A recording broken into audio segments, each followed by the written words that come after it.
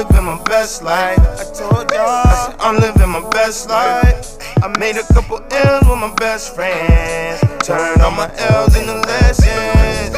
You see the whip pulling up, it's like skirt. Dreams pulling up, it's like skirt. Great Friday, UT family. I know it's been a minute. Lot going on. Some of you know, if you know me personally, I'm actually preparing for upcoming surgery, and you know, just kind of been trying to enjoy my evenings a little bit before I'm laid up for 6 weeks. So, but this channel today is just going to be kind of me relaxing on a Friday. Had a nice little evening. Me and hubby just coming back from a nice little evening in Arlington on the rooftop. So your girl's a little tipsy.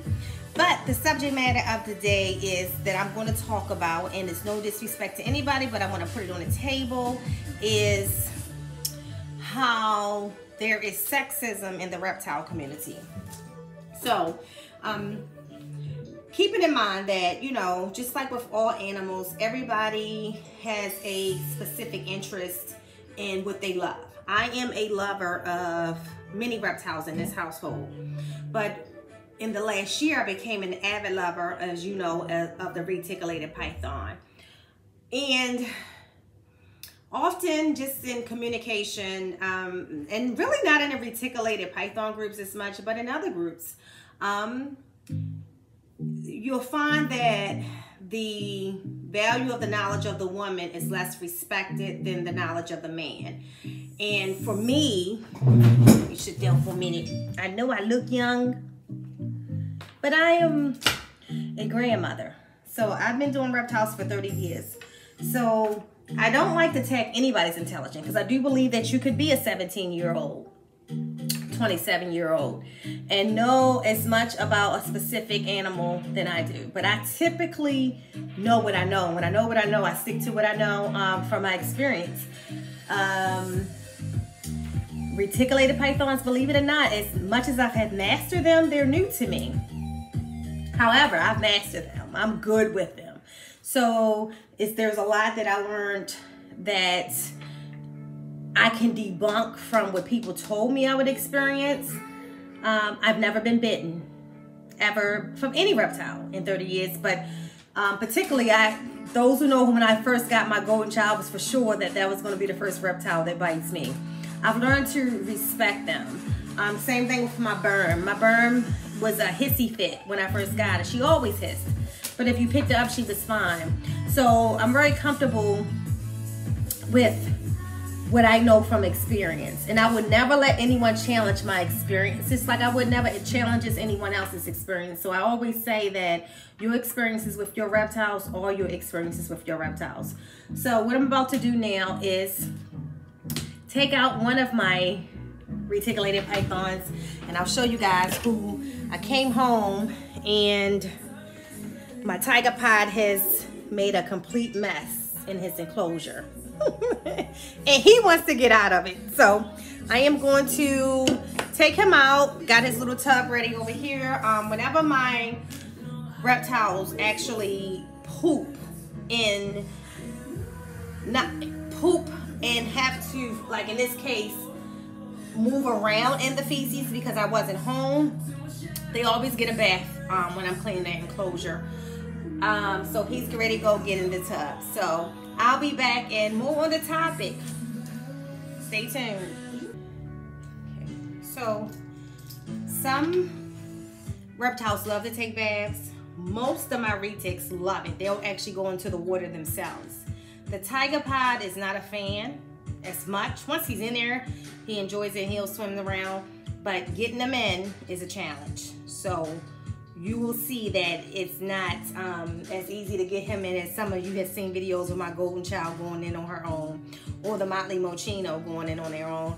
But the pod, although if you see him, he's like, get me the hell out of here because it's shitty in here.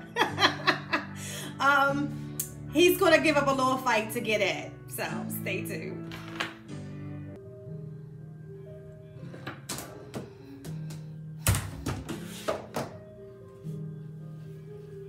Mr. Cole, you're You're dirty. You need a bath. Ooh, you made a big mess, Mystical. Come on, baby. Come on, dirty boy.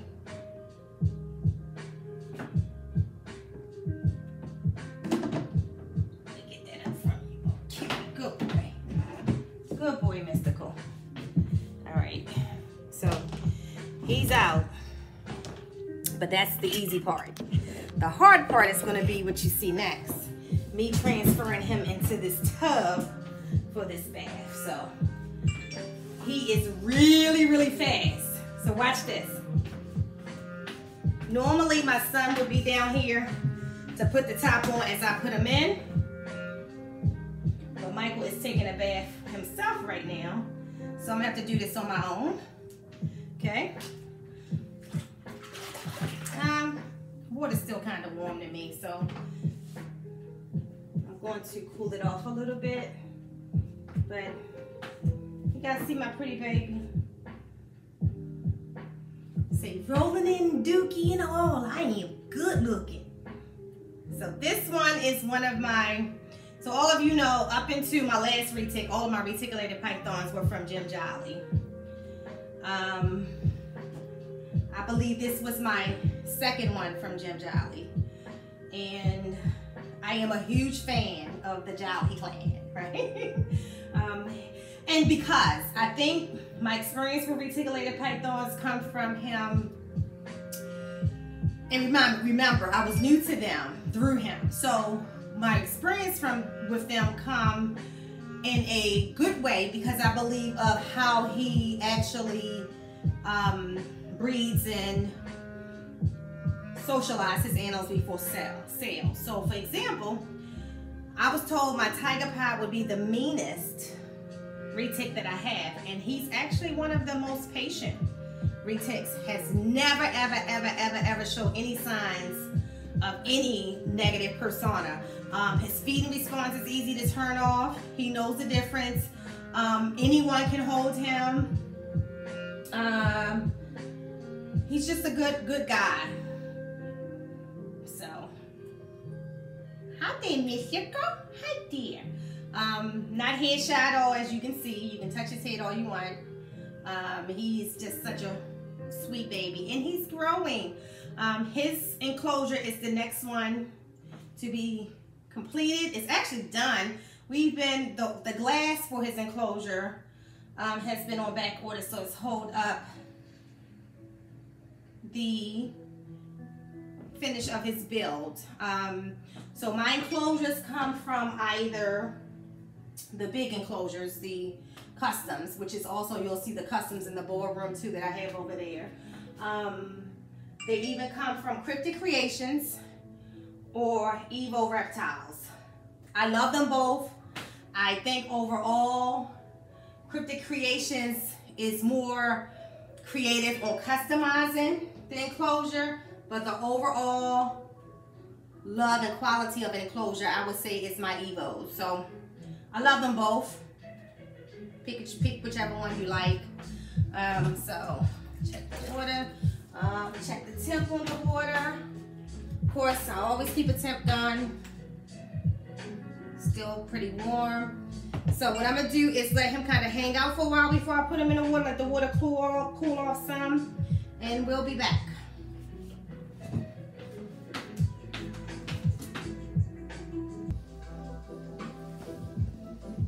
So he's hanging out. This one always try to come home before I clean. So he's hanging out for the moment. He see his mommy right here. You'll see him put his head right near me. Hey there, Mystical. You're such a good boy, but you're not ready to go home yet. You still got to take a bath. So as you can see in his tub, this is what he did. This is baby. He is on my arm, y'all. Y'all, look at him. Mystical. Can you see him? Not yet, baby. You got to take a bath. I know you hate taking a bath, but you're going to take a bath. All right? Okay. So my son decided to take the pod out front for a little while I do this video. So, subject at hand. I mentioned that, you know, sometimes in the reptile business, you know, a lot of times people talk about how race is a factor, how, you know, let's just keep it real. Sometimes the black reptile owner is not respected in the hobby. My experience is a little bit more different. I feel it's like the woman is not respected. And, you know, I'm not going to go on into details. What I will say is that some of us been doing this longer than some of you kids have been born. And it's where what I won't do is go back and forth with children in the hobby. And there's no disrespect. There's one kid that's in my reptile group, Trey. I'll shout him out because I really respect him, who knows a lot about the green tree python. So I respect him. And I respect it not only because he knows a lot about him, but I don't know enough about him. So I'm one of them people that if it's not my expertise, like them damn tarantulas, it's not my expertise. And I will reach out to the people who have proven to be experts in that field. But there are so many resources that I have. Recently on a thread, a conversation came up about boas. Now I own 3 boas. All of my boas are pretty nice boas. But I have an avid passion for the reticulated python. So will I spend $5,000–$6,000 for a reticulated python? Yes, I will. In fact, one of my goals is to spend $25,000 for a Burmese pied. Well, I want it to come down to 20. So when that price comes down to 20, I'm willing to purchase it. I find myself in challenging conversations with people who haven't invested in this hobby as I have. So without saying an amount, I will say that I'm blessed, and that the money that I spend on reptiles is money that has been saved, and its accounts so totally separate from any other expense that I have in my life. So when people say things like, well, make sure you got space for them, I have plenty of that. When people say, and when I will say people, when men say, because it's normally men, women normally respect because they can see what I'm doing. When men say, you have to make sure that you understand the beast you're getting into. Not a weak woman. I respect the reptile. I respect all of my animals because I feel as though that a corn snake needs them as much respect as a reticulated python, if you ask me. So a snake is a snake to me, except when you get into those venomous ones, and that's a whole different story. Because if a reticulated python any day choose to possess or show a different demeanor than I am used to on any given day, chances are I would survive. Where with the venomous ones, one mistake that can take you away from here or definitely damage your quality of life for the rest. And I'm not willing to sacrifice, as I said before. So, but for the animals that I do show passion for and that I own, I will not bring an animal in my house that I'm that afraid of that I could never handle. So even with the green tree python, which is an animal that you really shouldn't handle, right? From every knowledgeable person that I'm told. But sometimes I have to take him out his enclosures for different and rare reasons. It's very rare. It's totally unlike these reticulated pythons come out almost daily, if not daily. My boas, my ball pythons. But the green tree python, because again, I respect the nature of the snake, I don't take him out a lot.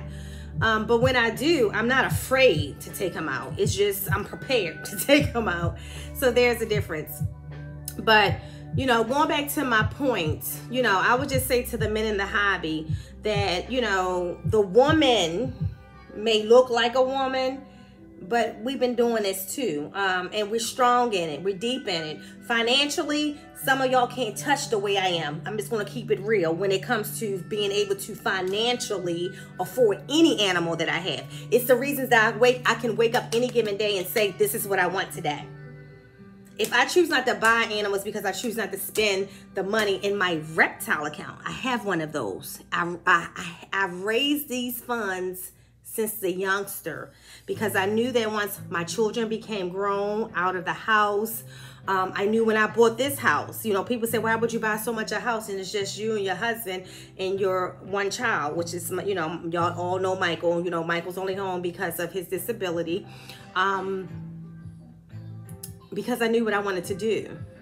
I knew that my dogs were important for space, so that whole yard back there, I knew that it was going to be for them. I knew that every bedroom that I had, whether it was vacant or not, would be utilized either for clothes or shoes or whatever the overflow for me was. And I knew that the extra bathrooms, I would probably house certain reptiles in them. I knew that the garage, I would never park a car in because we got a long, big driveway in the garage, because I don't like garages. I watch Lifetime movies. Women normally get got in garages, so I never liked them. So when I saw that this house had one, first thing that came to my mind is one day that I was going to want lizards. I didn't know they were going to be teagles that would take over the garage, but it ended up being teagles. I knew that there were certain large snakes that I was interested in, and once I became 100% comfortable, that I would purchase them. And there you go.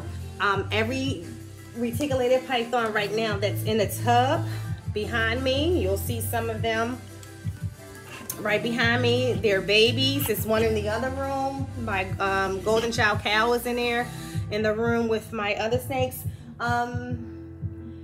All those animals already have enclosures being built, and I pre-order everything because, you know, regardless of who the vendor is, everybody is always behind on building enclosures. So I like it for when it comes to that point where my animals are ready to transfer over, that they're able to. If the enclosures get ready sooner, I've been very successful, as I said before, with transferring them over into their larger enclosures at the size that they are. I haven't had to wait until they got full grown. So I am respected by those, including my family. My family knows my investment into this, but I think that sometimes, in my experience, I experience less of the racial bias in this community and more of the sexism in this community.